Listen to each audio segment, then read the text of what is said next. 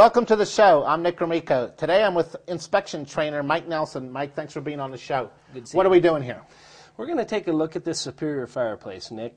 What we have is a prefabricated insert, essentially a fireplace that's got a gas log assembly put into it.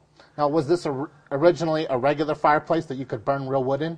These units are set up for either. You can do it either way. You'll note that there's a gas line coming in through the side that can be used as a gas log lighter or a feed for your gas log assembly. In either case, one of the concerns we have right off the bat is when you see gas in this system, you want to make sure that the damper is clipped. The reason is if you get a gas buildup in these systems, obviously it can come into the home, and then you have a fire hazard. Okay, so where's the damper and how do I find out if it's clipped as an inspector? What we have to do is get a look up the flue. And when you're a home inspector, one of the things you must do when you're looking at a fireplace is get your head into the assembly and look. When you have a gas log assembly like this, it makes it very difficult. So we've been provided with a mirror and a light. Okay. Okay, Nick, now that we have our light and our mirror here, you can see, looking up the flue, that the damper has actually been removed. It's not So even this there. unit should not be used as a solid wood burning appliance until that's repaired. As a gas log assembly, essentially it's fine. You can also see there's a little bit of a lip sticking out inside there. I would recommend having that tap back in so that we don't have the chance for superheated gases to escape the flue system and get into the chimney chase. And get outside the flue. All right, so what's the next thing we should look at? All right, Nick, certainly now that we've assumed that this could be used as an actual wood burning system, we want to make sure that the primary heat protection, these refractory panels, are in good shape.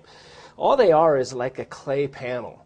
And you can see that this one over here has just a very minor little crack in it. That's really nothing to be worried about. Doesn't look like there's any material missing. No, there's no material missing, and that's really what we're looking for. During the course of use of this system, it's going to wear, and you're going to have some thermal cracks, and that's really all that is. Once you start hitting it with logs, it may crack more seriously and then it be replaced, but that's a simple procedure. More concerning, however, is this gas line right back down in here that's feeding this whole system. There's no sealant around that gas line. We find this in many, many home inspections, and one of the things we need to worry about is that must be sealed. If this is a solid fuel appliance being used with the glass doors shut, this thing's going to starve for air. It's going to be reaching with its flame trying to get air and actually transversing heat down that gas line. When that happens, you could ignite the paper on the insulation inside the chimney chase, which then could cause a chimney chase fire. And we find that quite often when we pull the caps off the tops of these. So what about around the fireplace? Do we have to look at that? Certainly. We're concerned with what we call decorative surrounds. A lot of people love to put things around their fireplaces. You'll notice that there's a clear distance to any type of flammables on the sides and in front. In this case, we measured this. This is actually a little bit short. We want a minimum of 16 inches here, and if you'll put the tape measure out there, you'll see that it's just under 16 inches. Right. The reason is embers, when you have these doors cocked or closed, when you open this thing up, embers can drop out from the door and fall out here, and they'll sit there and smolder for days sometimes. It's very dangerous at night when you're asleep. You've had a fire, this ember sitting there. You could actually ignite the whole house. Same thing with a mantle. The mantle has to be a good distance above the fireplace, and when you look at these, sometimes you see scorching on the underside, meaning that the heat has actually damaged the material. And then last but not least, when you have a gas valve, such as this one here, you want to make sure that this is no more than 4 feet away and totally accessible. This cannot be mounted in a cabinet or put in any way that would give you trouble shutting it off in an emergency. So there's no way around this 16-inch hearth rule.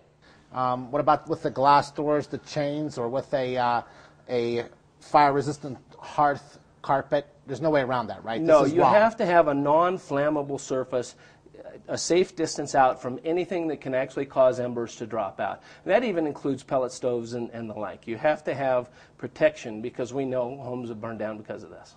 All right, Mike, let's go around the outside. Okay. Take a look. Okay, Nick, now that we've got to the outside, we're looking at the combustion makeup air vent here. Because in 1988, the California and actually across the nation, the energy groups started saying we had to start putting doors on these fireplaces, we started starving them for air. So they mandated a makeup combustion air tube. You need to get underneath here and look up inside here, which obviously the camera's not going to be able to see, but as an inspector, you want to take a look at that, make sure it's connected so that the appliance is actually getting the air that it's required to have. And then again, here's our gas line coming in. We talked specifically about sealing the gas line up on the interior of the fireplace. All right, now we're on a totally different home, and we have a big stone fireplace. Yeah, Nick, one thing we noticed right off the bat about this fireplace is the fact that it's a larger opening. When you have a larger opening, of course, that means you have more of an opportunity for embers to fly out, so we have to extend the hearth extension out. And this one actually measured out, as you guessed earlier, at 22 inches, so that's an appropriate size hearth extension. A unique facet of this fireplace is you'll notice that we have the same type of refractory precast system, these little panels in here. It's not a usual application that I see in my region.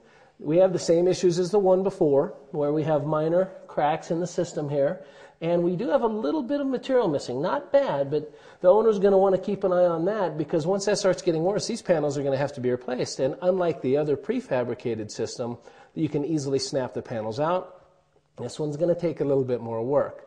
Of course, while we're here, we want to check the damper operation and make sure that it works. Always check it before you stick your head in there and look up. In a normal inspection, I would watch this. I would get my head all the way in here with a flashlight, and I would do a full inspection of everything that I could see. Then I would go up on the roof and take a mirror or a large flashlight and see down as far as I could. And then if we saw significant problems, I might even take a chimney scan camera and run it down the flue, and we would get a really good look at that. One of the concerns I have with these types of systems is gaps around the edge where the prefabricated panel meets the mortar, and any around the lintel here. You want to make sure that there's no chance for superheated gases to go up into the system, just in case this isn't all stone. This could very well be all stone, but without tearing it open, I wouldn't know. If, however, there were wood in there and gases could escape and get inside the chase, you could have some pretty significant damage. Mike, can you tell us a little bit about freestanding fireplaces and inserts? Sure, Nick. One of the things we see with a lovely fireplace like this, it's so big, people want to use it to gain heat in the home rather than just the aesthetics. So they might take an insert and jam it in here.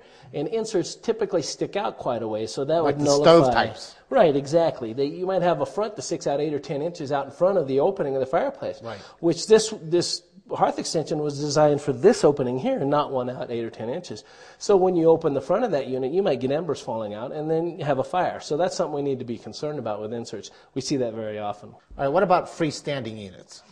Well, Nick, what we find very often is unlisted units in the marketplace that someone has built in their garage.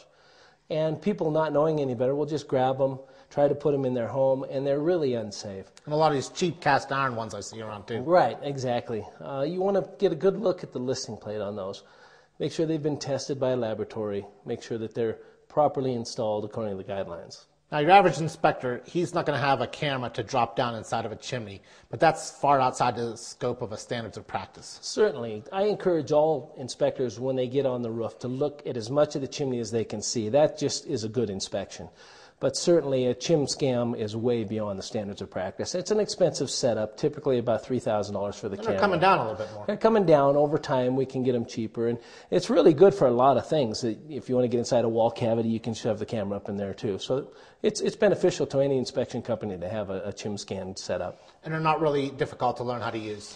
No, not really. They're very simple. You can charge extra for them as well. Oh, absolutely. You can charge a substantial extra amount once you get versed in what you're doing. All right, and Mike and I are going to do an upcoming show on how to use the camera as well. Looking forward to it, Nick. All right.